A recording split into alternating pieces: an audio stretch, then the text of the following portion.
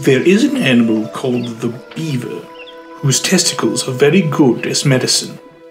So the Physiologus says, when he notices he is being pursued by the hunter, he removes his own testicles with a bite and casts them before the sportsman, and thus escapes by flight.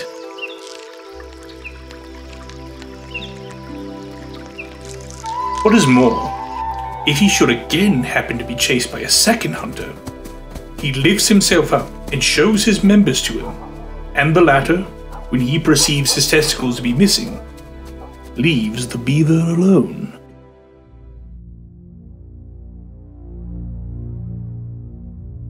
Hence, every man who inclines toward the commandment of God and who wants to live chastely must cut off from himself all vices, all motions of lewdness, and must cast them from him in the devil's face.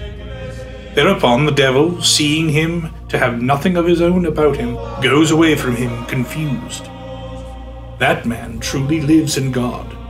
It is not captured by the devil who says, "I shall preserve and attain these things."